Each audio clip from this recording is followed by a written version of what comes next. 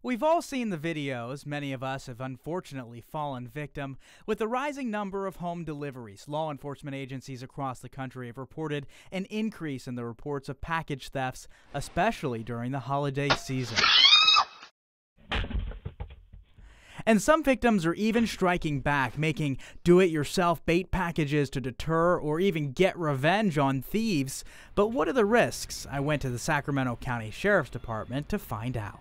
Obviously, we want to discourage folks from actually getting involved and trying to stop them. But Sergeant Sean Hampton says it's usually not a good idea to intervene. What can you say for folks that are developing these things and are trying to make kind of a joke and kind of a I got you moment for those people? So for the most part, a lot of these that we see are virtually harmless. But if the prank on thieves goes sour and they or a bystander gets hurt, they may incur some liability, criminally and or civilly, if that does occur. Officers say the best option if you've had a package stolen is to call police or take steps to keep it from happening in the first place. Consider a shipment locker, trusting a neighbor with your deliveries, or consider having a package shipped to work. I'm Giacomo Luca in Sacramento, ABC 10 News.